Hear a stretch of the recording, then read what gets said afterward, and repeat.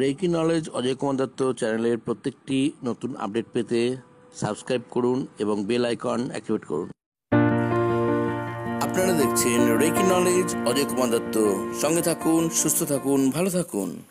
নমস্কার বন্ধু, কেমন আছেন সবাই? ভালো তো? তো দেখুন, আমাদের জীবনে সবসময় যে ভালো সময় যাবে এমনও নয়, আবার সবসময় খারাপ সময় যাচ্ছে এমনও নয়। তবে আমরা প্রত্যেকে লক্ষ্য করে থাকি বেশিরভাগ সময়ই আমাদের ভালো সময় থেকে খারাপ সময়টা বেশি এসে থাকে। খারাপ সময়টা দিয়েই যেন আমাদের বেশি চলতে হয়।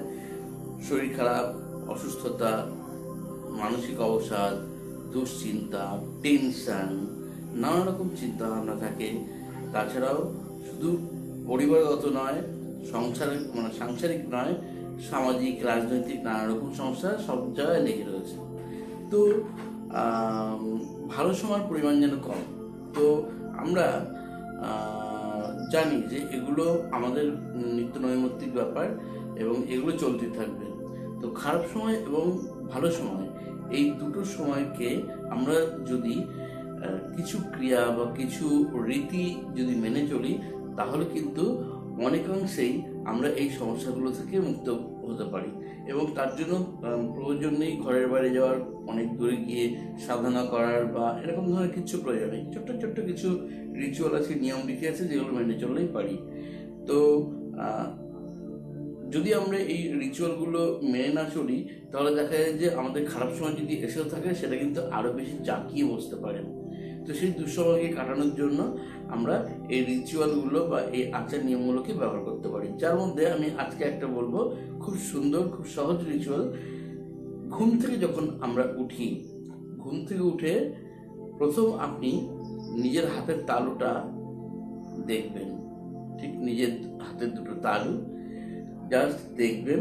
ঘুম থেকে উঠে কিছুক্ষণ তাকিয়ে থাকবেন, মাত্র 1-1.5 মিনিট 2 মিনিট তাকিয়ে থাকবেন। এটা একটা দুর্দান্ত একটা টিপস। এতে কি হয় বলছি। জ্যোতিষ মতে বলা হয় যে হাতের যে তালু, এই তালুতে দেখুন আমাদের রেখা রয়েছে।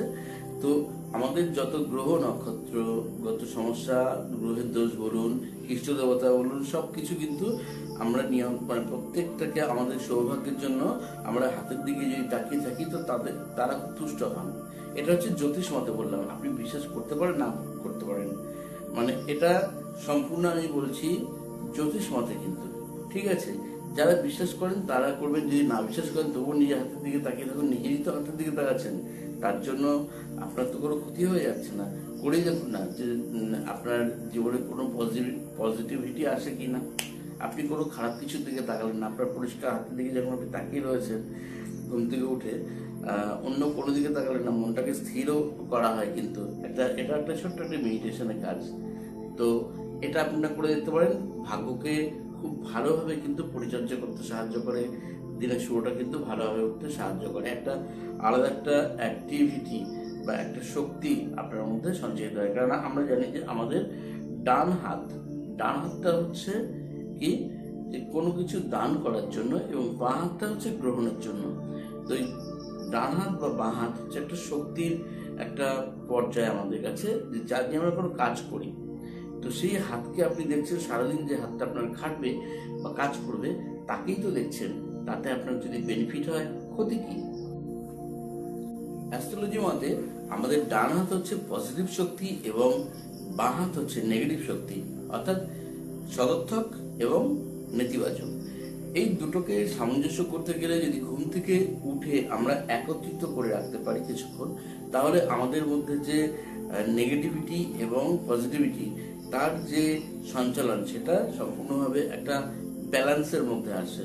এবং এই ব্যালেন্সিং এর মাধ্যমে আপনি আপনার জীবনে সমস্ত রকম সমস্যা, সমস্ত রকম খারাপ প্রভাব, কুপ্রভাব, তার থেকে কিন্তু আপনি মুক্তি পেতে পারেন খুব সহজেই, এত ছোট্ট একটা টিপসে।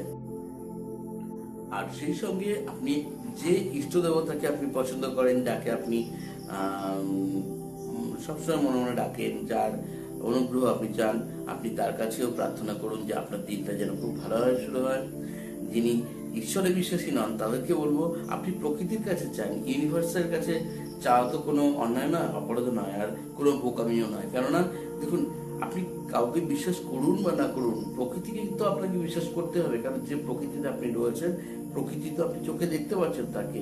দেখুন সূর্য, চন্দ্র, আকাশ, বাতাস, গ্রহ, নক্ষত্র সবই রয়েছে, এবং বাস্তবিকভাবে একই রকমভাবে সূর্য আলো দিচ্ছে, বায়ু প্রবাহিত হচ্ছে, জল আমাদের তৃষ্ণা মেটাচ্ছে, হ্যাঁ, মেঘ থেকে বৃষ্টি হচ্ছে, সেই জল আমাদের ধরিত্রীকে সিক্ত করছে, সুন্দর করে তুলছে, লালন পালন করছে। যে মাটিতে আমরা রয়েছে সে মাটি আমাদের খাদ্য দিচ্ছে। তো একই রকম ভাবে এই প্রকৃতির কাছে আপনি যদি যেতে পারেন চাওয়ার মতো করে, সরল মনে যদি যেতে পারেন, তো এই প্রকৃতি মা আপনাকে ভরপুর করে দেবে সবকিছু।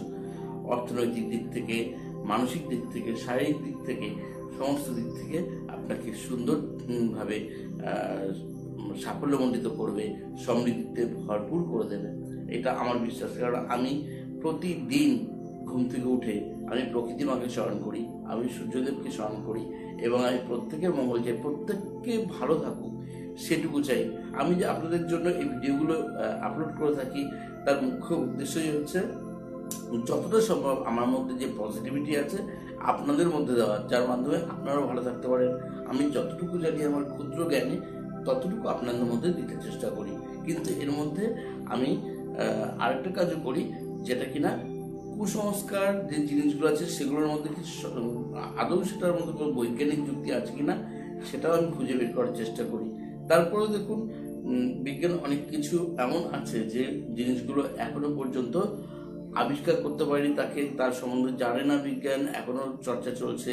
আধ্যাত্মিকতা এমন একটা জিনিস যাকে কখনো আপনি খালি চোখে দেখতে পাবেন না, অনুভব বা উপলব্ধিতে দেখতে হবে। যেটা আমরা রেকি যারা করি, reiki master teacher, reiki grand master, আমরা তারা জানি, বা যারা অন্যান্য যে কোনো যোগ সাধনা করেন তারাও জানেন, যারা মেডিটেশন করেন তারা জানেন যে সত্যি আধ্যাত্মিক সাধনার কি জোর আছে, কি পাওয়ার আছে।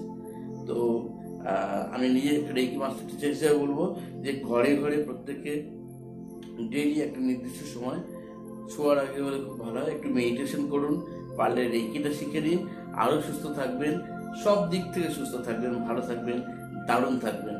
আর আমার এই হাসি মুখটা দেখে আপনাদের জীবনেও যেন আরও হাসি খুশিতে ভরপুর হয়ে ওঠে, এটুকুই প্রার্থনা করব স্বয়ং প্রকৃতির কাছে। ভালো থাকুন, সুস্থ থাকুন, আর আমি আপনাদের পাশে সবসময় আছি আমার রেকি হিলিং।